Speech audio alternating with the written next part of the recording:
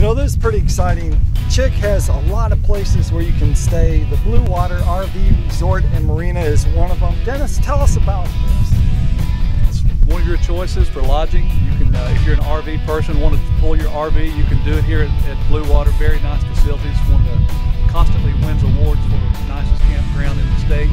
And soon to be, by the time you come, we're going to have lodges available, brand new under construction that we may show you some video of. But rustic lodges are going to be available right here on Chick for lakeside accommodation. And tell us, like, where's this located when it comes to the river? Are we real close to the entrance of the river? Absolutely. We're right at the confluence of Richland Creek with the Tennessee River. We're dead center of Chickamauga Lake. 29 miles to the dam one way, 30 miles to the dam the other way. So we're centrally located, whichever way you want to fish, north or south. Take your pick, but we're dead center of the lake. This is a really cool place. If you have an RV, I mean, this is going to be accommodations for you to stay.